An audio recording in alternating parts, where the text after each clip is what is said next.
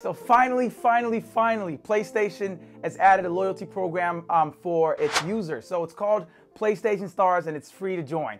But if you're a PSN member, you do get access to exclusive perks. So the process for signing up is super easy, but you do need to do it on the PS app. So if you don't have that app on your phone, you can go ahead and download it on either Apple or the Google store, and then just sign up. So that's how it works, pretty easy. So there's no way for you to check the status of your PlayStation Stars membership or anything that has to do with PlayStation Stars on the actual console itself. You'll have to do all of that directly off of your phone. So the idea with PlayStation Stars is that you can earn rewards, complete campaigns, as well as win or unlock rare digital collectibles. So when you open up your PS app, the first change you'll notice is now there's like a little tracking at the top right corner of the screen showing what level you're at. So there's 4 different levels for you to progress through. Right there, I'm gonna click on it. When you click on it, it opens up the PlayStation Stars user interface. So you can see I'm at level 1 and I've got 1,207 points, but I just got those points from purchasing a new 1-year subscription to PlayStation Plus Extra. So as a PSN member, whenever you buy anything from the PlayStation Store,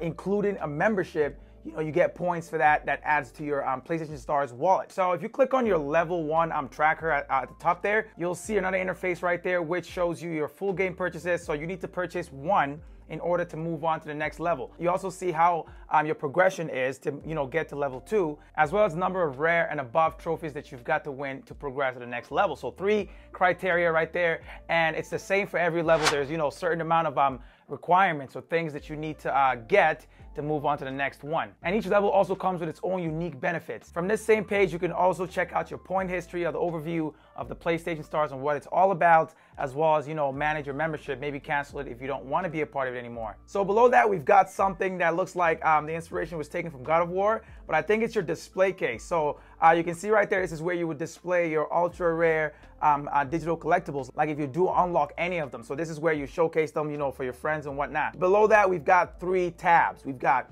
campaigns, we've got rewards, and we've got collectibles. So campaigns are, what you would complete to win different things like points or unlock, say, a collectible, like, it's what you have to do to gain things. All right, so you can see we've got a few campaigns already for the month of October. You can see it says how many days you've got left, so 26 days left, so October check-in. So it's just a check-in, so this one seems pretty easy. So play any game, PS4, PS5. From what I read about the PlayStation Stars loyalty program, we're gonna get one of these every month where you just kind of check in. You can get an uncommon collectible, so not a rare or ultra rare or anything like that. It's just, some regular stuff.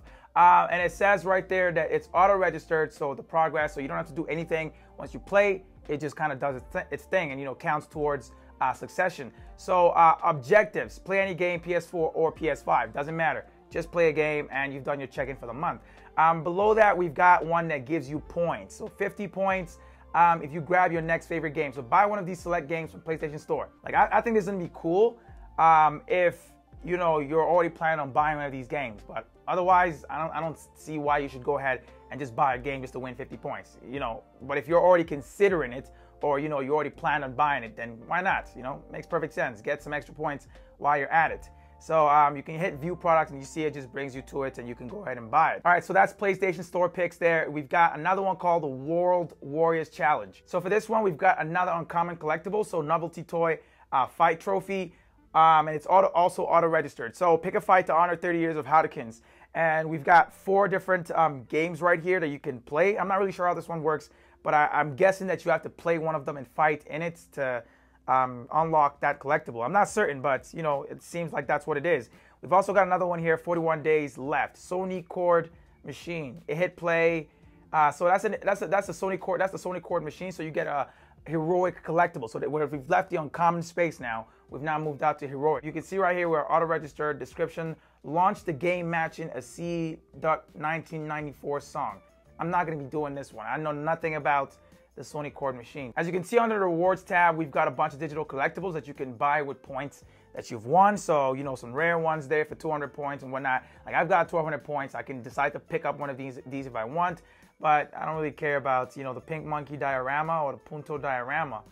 Not for me at least. Maybe I'll buy one of them just to throw it in like the collectibles case to show you guys, So there's also PS Store rewards. Oh, actually, you know what? I might just save my points until I can buy games. Because now that to me is worth saving points. Like, everyone's got reasons why they want to get their points, but I think I'm just going to try to win, you know, or unlock the collectibles by completing campaigns. But I'm saving my points to pick up games, whatever they are. I'd rather just buy a game with that, because that to me is real value. Or even store wallet credit. So you can buy a store wallet credit using this. That's cool right there, man. Under collectibles tab, you can see we've got the Stargazer telescope. This is a very common collectible. I've already got it. I think this one I got just because, you know, I registered for the PlayStation Stars program. So when you register, you probably get this right here. So let's see our collectibles. So I can view my that's my collectible, the one that I've already unlocked right there. So you see them all on this page right here. So it looks like that's pretty much it for the PlayStation Stars, at least for now. PlayStation is planning on adding a bunch of new features as time goes on. At least that's what they said. So they say they're going to develop this and, you know, keep pushing it forward. So right now, you know, it's an okay start, nothing crazy. I'm not blown away or anything like that, but, you know, it's somewhere to start. So let me know what you guys think about the new PlayStation Stars loyalty program down in the comment section, and if you guys plan on joining the program. Like I said, it's free to join. You don't even have to have a PS Plus membership. All you've got to do is download the app and pretty much just sign up for it. So let me know if you guys are going to be downloading it as well. If you did enjoy the video, make sure to go ahead and leave a like down below. Subscribe if you're new to the channel, and I'll catch you guys in my next video.